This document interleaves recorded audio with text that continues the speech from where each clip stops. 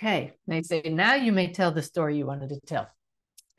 I've been sending out emails, and I'm grateful that you all responded by signing up for tonight. And in several of those emails, I shared that I would share a story in which I was shaken in my shoes, scared in the last month. And that doesn't happen to me very often, but I'll give you the backstory. And I know Lynette had a similar experience to this, because when I shared it with her, she shared a blog that she'd actually written about when she did the same thing I did in a different location, in a different way. Maybe some of you will as well.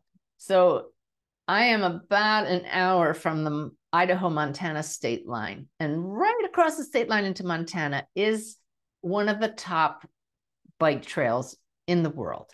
It's 15 miles long. It's mostly gravel, and it starts at the top of a mountain, and it's 15 miles downhill at a very gradual slope. 3% grade, because it used to be a railroad track. And it goes through, I think, 10 tunnels and across 7 trestles in the middle of nowhere. It is really remote. No buildings, no phone signal, but very popular trail. So lots of people on bicycles. But the first tunnel is the longest one, 1.7 miles of tunnel, unlighted and unpaved. So it's gravel, and along the edges of the tunnel are 2 ditches filled with water. So you better stay in the middle of the tunnel, and all you can hear is dripping water. And when you come out the other end, your back is all sloppy because the tires have been shooting mud up your back the whole time.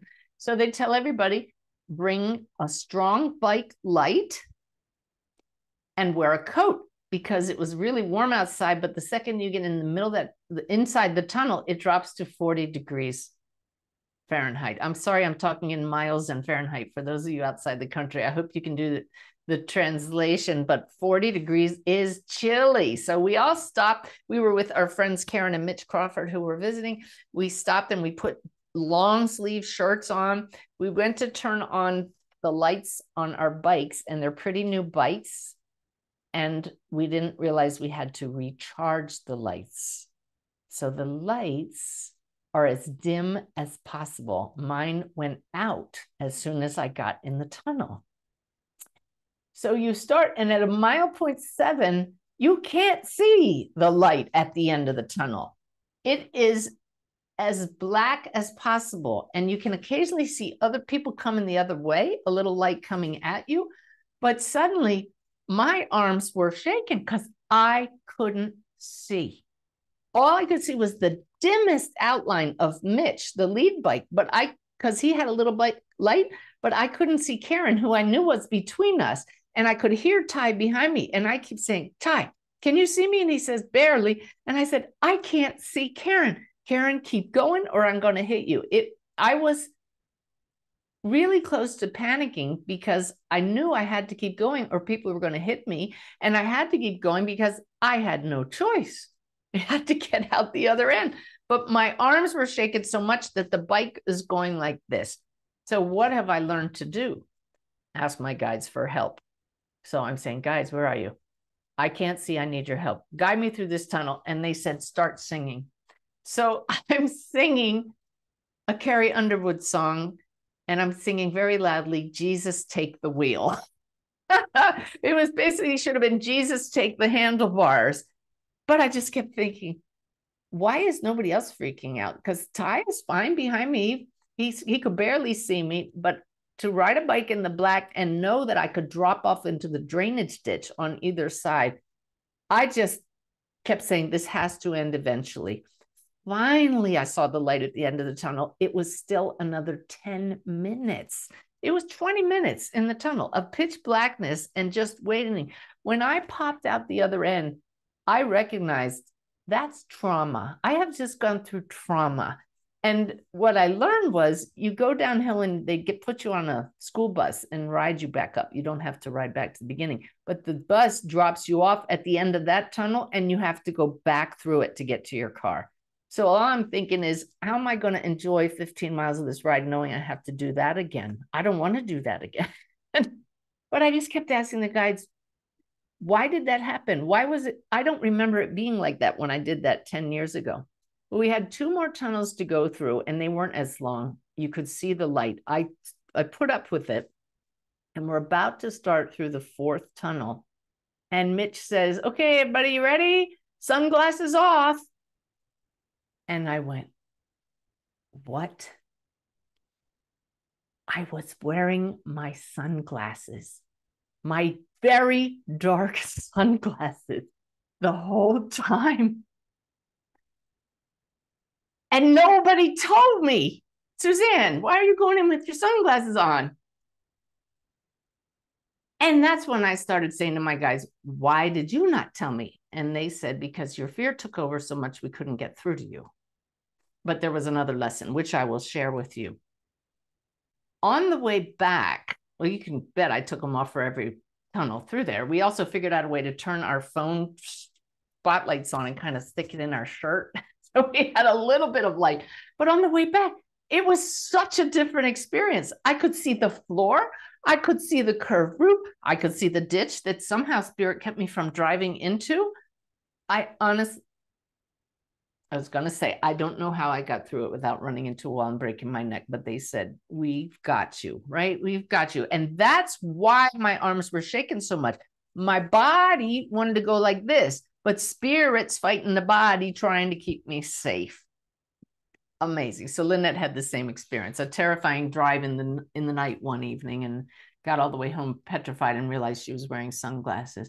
But it absolute blinded me. So the next day, I got a message from my guides. Where is it? Here, I'm going to read it to you straight from Sanaya, because it really applies to all of us.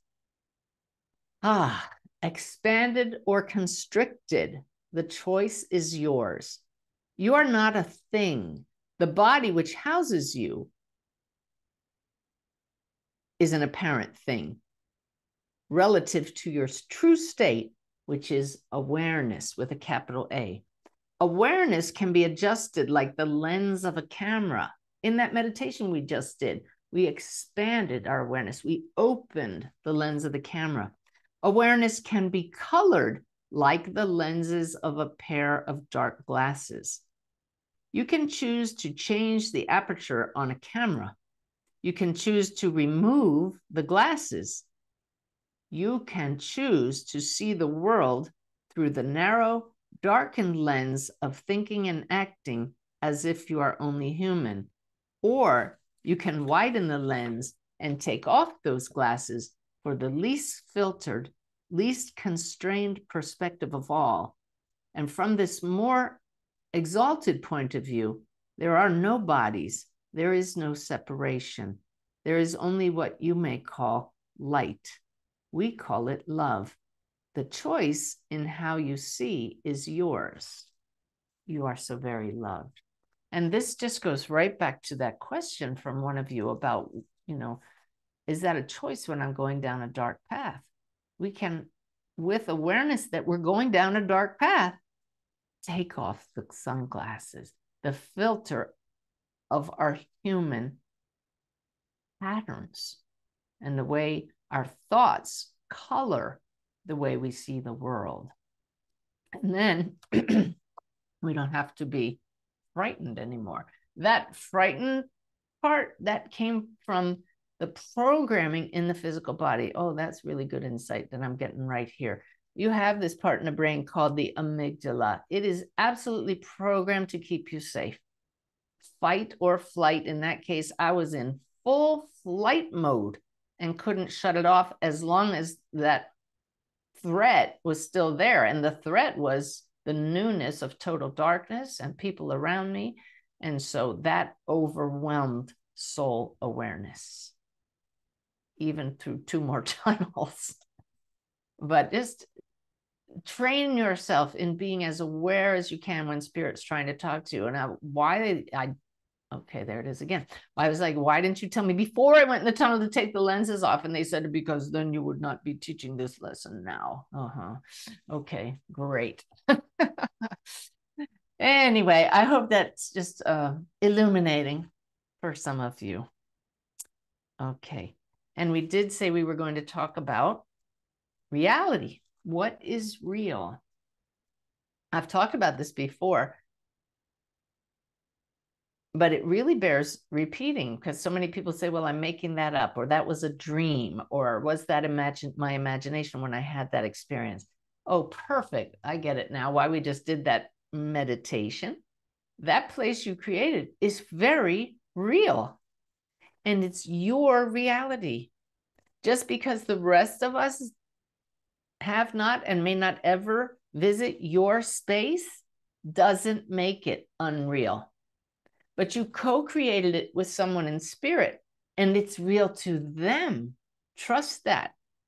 And the more you spend time in it, the more real, the more solid it becomes to you. You're creating a pattern, and that becomes a neural pattern in your physical system, so that you can go back and repeat that very easily and just drop into that space at any time. It is very real. Does it exist?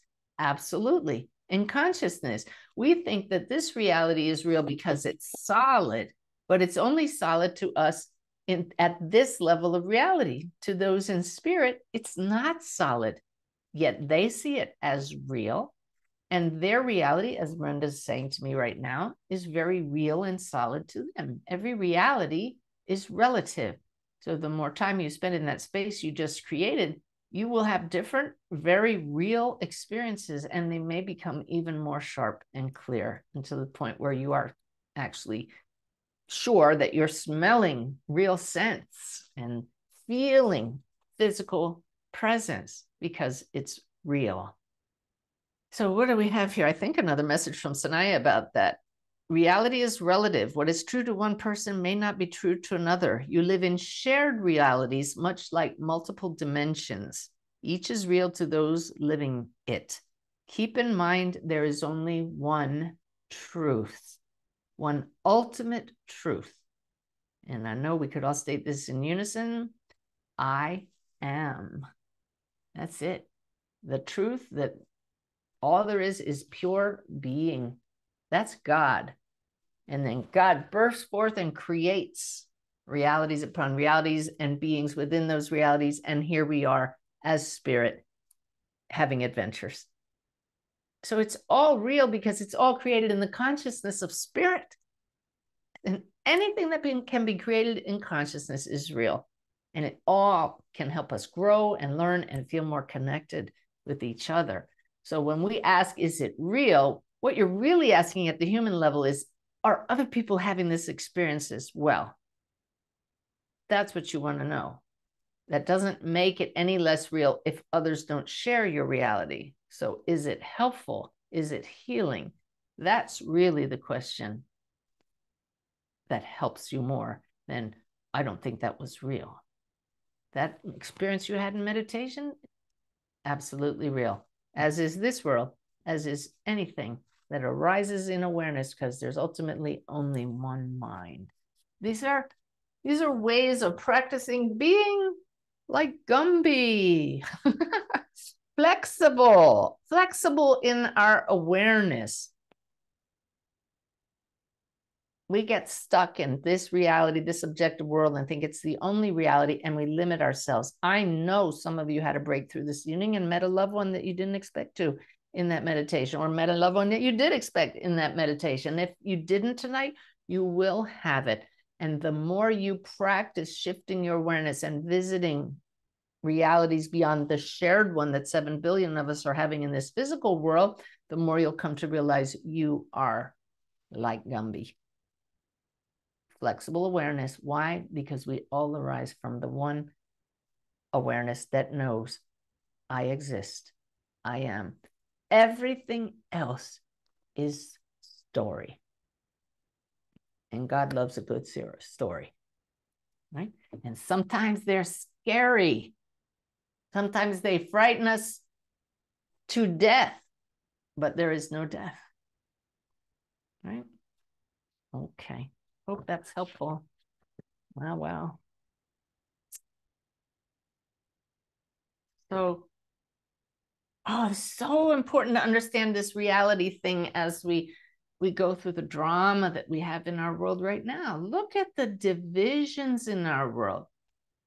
The Israeli reality versus the Palestinian reality. In the US, the reality of one person's candidate versus another person's candidate. Is the other viewpoint any less real? No.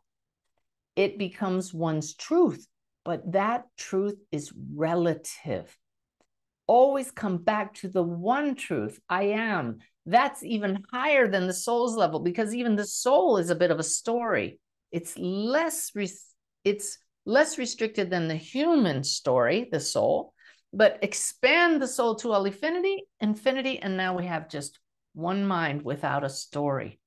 If we could make our decisions based on expanding our awareness and encompassing other people's stories, we wouldn't become so frustrated with each other, lose patience with each other, and we might be able to say, wow, maybe I don't have the whole story. This is the challenge with our media today. It's become so polarized that we only get one aspect of a story. So how do we know the whole story?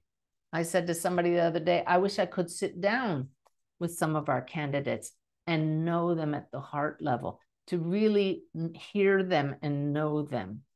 We can meet them soul to soul in meditation, but that's a pretty advanced process. Most of us won't have that choice, that ability right now. But just know that you are always seeing the world through other people's lenses, the sunglasses, and through your own. And we all have different lenses. When you get stuck in only one view, you are really limiting yourself. So hopefully that will help you navigate the drama of all the stories in the news easier now, and find greater understanding, find greater compassion. And that comes when you get above the story. But it's all real. It started from a conversation on what is real. All of it. But is it ultimate truth? No, it can't be. There's only one truth. I am. The rest is story.